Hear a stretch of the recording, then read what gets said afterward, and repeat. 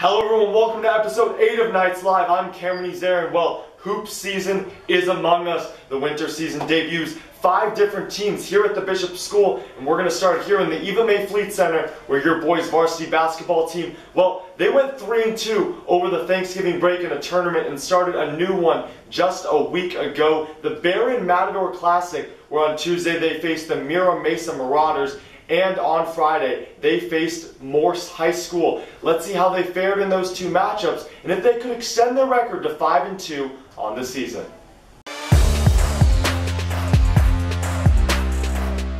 Playing in their very first game of the season, the Marauders got a rude awakening as the Knights jumped on them early. Anthony Wood delivering a tray ball in the early going. Just a few plays later, senior to senior, cashed that one in from downtown. Graham Cartwright, the 3-ball, was working for your Knights early with their first 4 buckets being from deep. And transition was strong too, 28 points off turnovers as Tony came up with the steal and the lay-in. He had a game-high 14 on the day. And more steals led to a wider margin at halftime. Ryan Nagel with the deuce, making it 31-18 at the end of the half.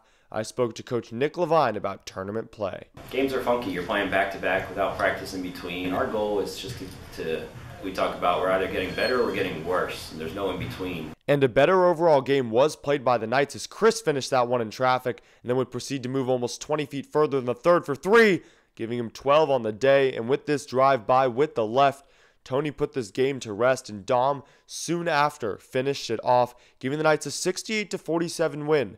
3 Knights finished in double digits, scoring the third being Zach White with 11.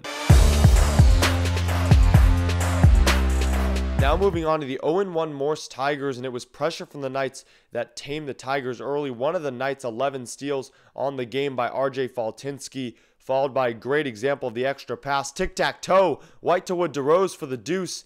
And then just a play later, the hustle by Dash Sai set up a pump by Chris. And look what I found, RJ Faltinsky for 2 of his 10 on the day.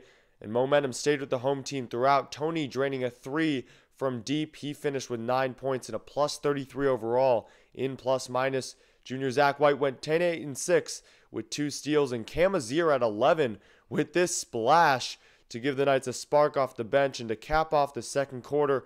Chris Rose, not in my house, giving the Knights a 40-15 lead going into the break. And not much would change in the second half of play as RJ laid it in for 2 after some good ball movement. But hold on, Zach White, abracadabra, Rose with the slam dunk. Let's see that one more time. White brought out his bag of tricks, and it ain't even Halloween anymore. And Chris with a vicious 2-hand slam. I talked to Coach Nick Levine about the team as a whole after starting the season 5-2. End of the day, we're going to put on the same color jersey. The end of practice, we're going to put on the same color jersey because we are one team.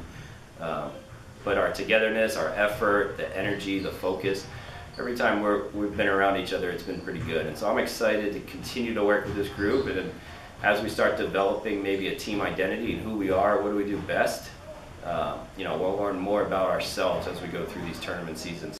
And due to cancellation, your Knights will face the Cavers sometime next week. Then they will travel to Montgomery to face the Aztecs on Thursday the 6th at 7:30. And finally 7:30 at home against the visiting Crawford Colts on the 7th. Here's Anthony Wood. Overall, it has been a great start to the season, and I'm ready to finish it off strong with our teammates and coaches. And for everyone here at the Bishop School and Knights Live, I'm Cameron Ezair.